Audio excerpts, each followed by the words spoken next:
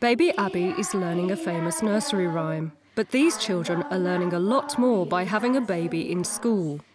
There's a new breed of teachers in primary schools, and they are younger than ever before.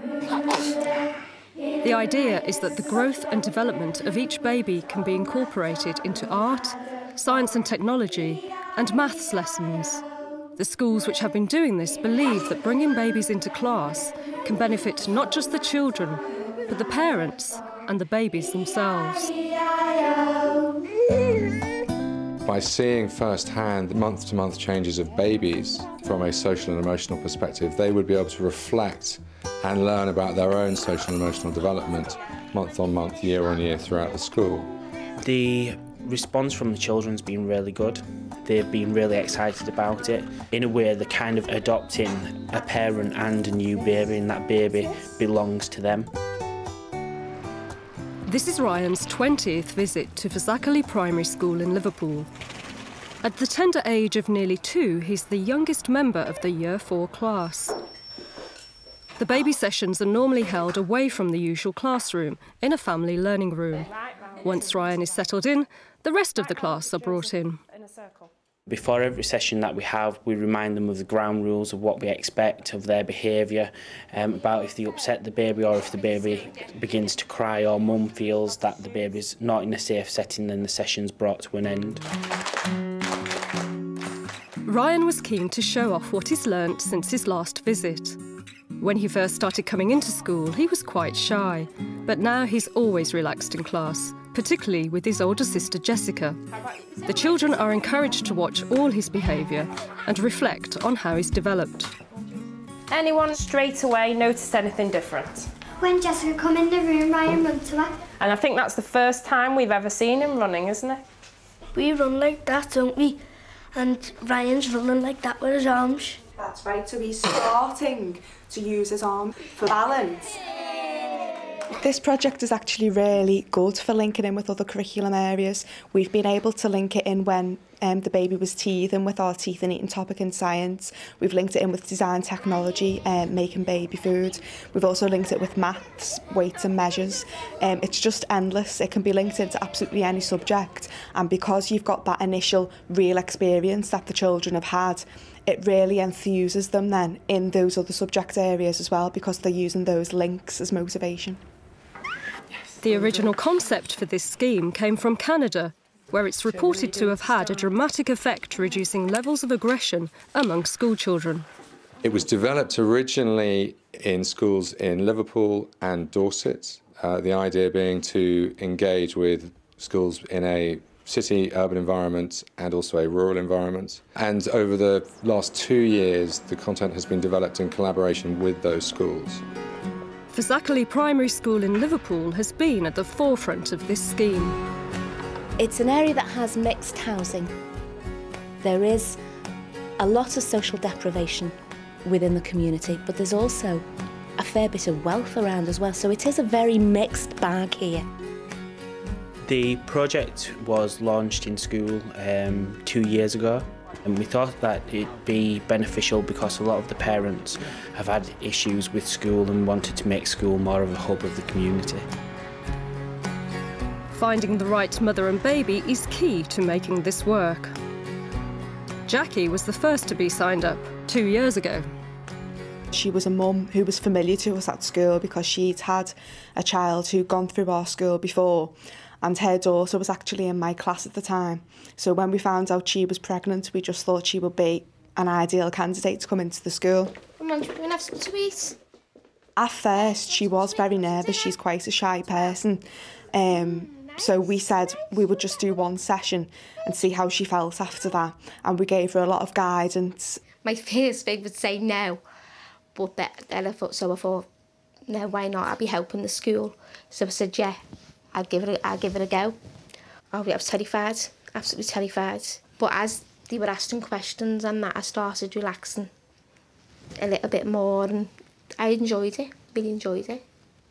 It's an ongoing commitment for mums to undertake as the babies are brought into school every 4 weeks. Before each new session, the children are encouraged to think about how Ryan may have developed since they last saw him. Has he changed in his physical? Has he grown at all? Is he talking more? Has he learnt any new words? So as we talked about on the carpet, you're going to just choose your question and write it on your piece of paper ready for the session. Jackie, when Ryan was a baby, you know, when he used to eat more softer food, can he eat any harder food now? It depends, he's very, very fussy eater. So he loves soup and scouse and stuff like that more than anything. But I still mash it up for him a bit, but he wanted to start being harder now because he wants to be like the kids. So today we thought we'd look at how he's learning to draw and make marks on paper and control a pencil, and look at how that's different to what he's doing and how that's different to what we do now and what you've learnt to do. And here is a picture that Ryan prepared earlier. Would Ryan be able to draw a circle? No. Why not? Abby? Because he might not know his shapes and colours. Right. Some of you were very kind enough to bring some of your pictures. Now, you might not have been as young as Ryan when you drew these. Now, here's Jasmine's. Just looking at the picture, would you know what she's drawn? You can see the faces on it. Right. Do you think that when Jasmine drew this picture, she was younger than Ryan? About the same age as Ryan? Or a bit older than Ryan? Older. Because when you see Ryan's picture, it was just a little like a scribble, and Jasmine knows how to draw a circle. This is a year later. Or is this yours, Leah, sweetheart? Yeah.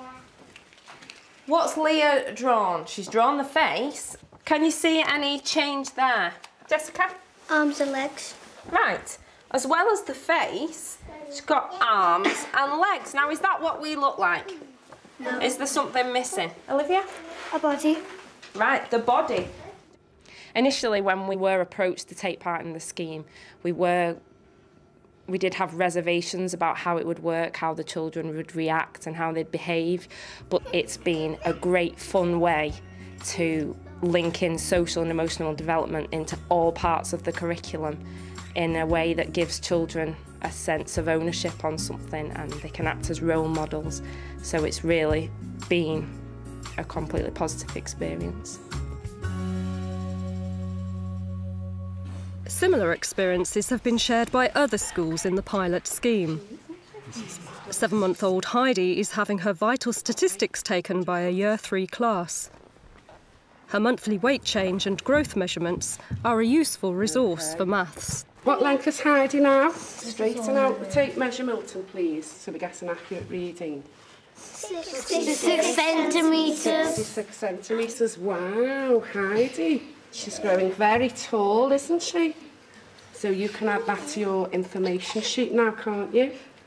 Can you see Heidi's progress from when she was born? She was 2.4 kilograms. What does she weigh now?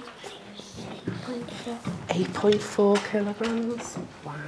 Miss, can I draw my lamb, please? Certainly, Luke. Make sure you go from the first point at the bottom right up to the last point at the top.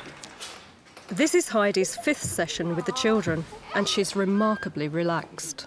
Heidi's been great with the children. She's a good baby anyway, so it was an ideal candidate for this sort of project. And the children are fantastic with it also.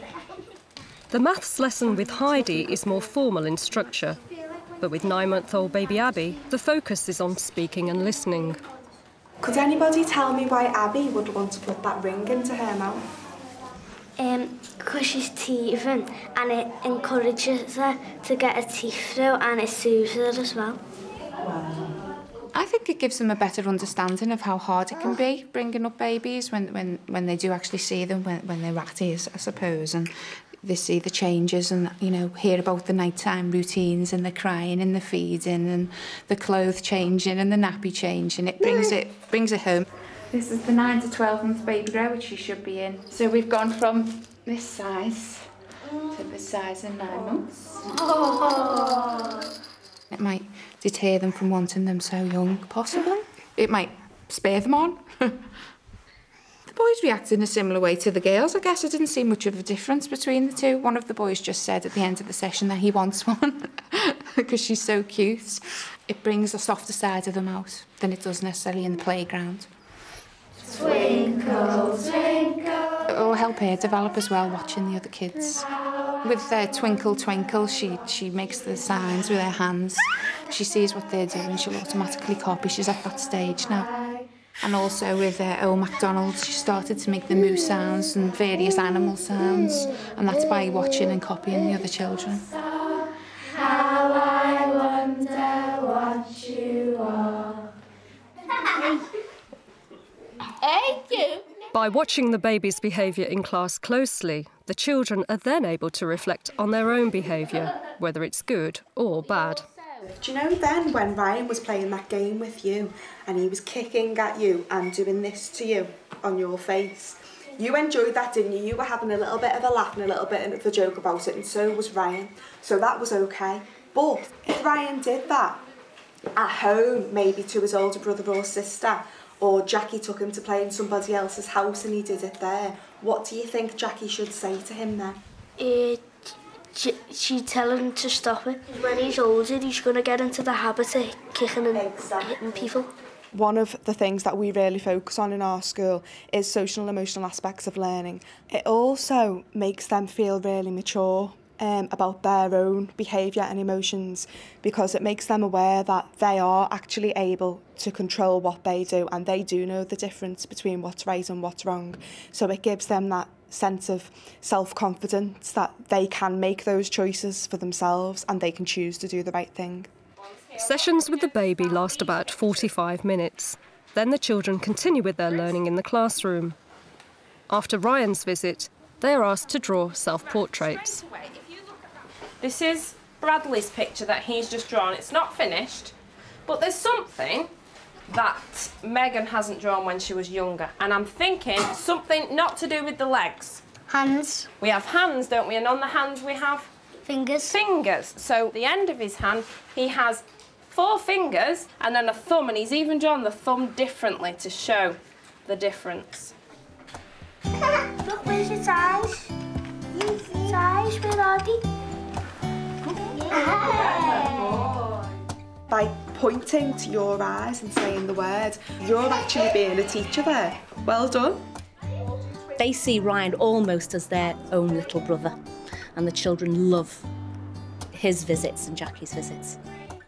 I think the children would be absolutely devastated if we told them all of a sudden that the sessions were going to end. The plan is that Ryan will continue with these children coming in until the children have left the school. Ryan's not the only baby here. There are currently 5 others, and there are plans to expand the scheme to every single class. Without a doubt, it's had a massive impact on our school, and it's down to the warmth and the empathy of the staff and the relationships that staff are ready to build with the parents that's going to see this stand or fall. And we've been blessed here. We've got a fabulous group of parents and staff who make this work.